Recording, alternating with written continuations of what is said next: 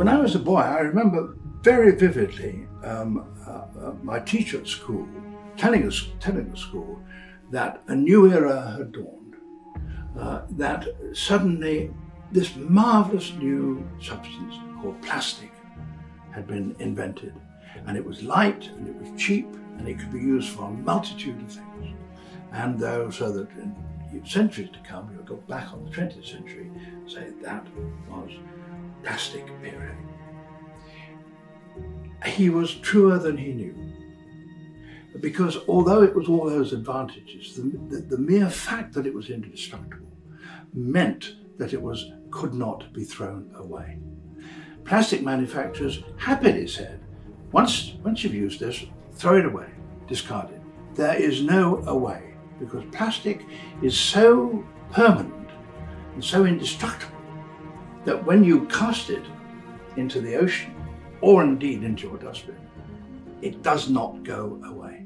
Plastic is very stable, mouldable, durable and easy to clean. This makes it a very useful material. For example, it delivers great benefits to the medical profession as a cheap, strong material that is easy to sterilise, and even easier to throw away. And that's where the problem really starts. Because plastic doesn't break down like biodegradable materials. Its durability is its greatest asset, but also the reason it has become such a big environmental problem. When plastic is thrown away, it doesn't go away.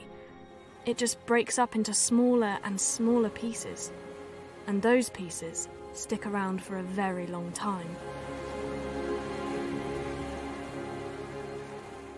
Some plastic that was made over 70 years ago is still around today, in our landfills and the ocean. Once made, plastic is difficult to get rid of, if not properly dealt with. We need to change our throw-away attitude, and we can start by using much less plastic in our daily lives. We also need to stop producing single-use plastic items, ensuring that when we do use it, we have a good reason. We need better design and production methods to make sure that the plastic that we do use can be easily reused and eventually recycled.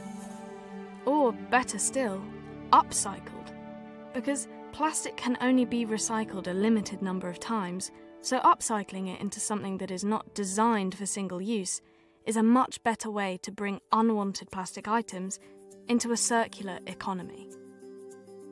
This will ensure that any plastic that we use cannot make its way into the ocean.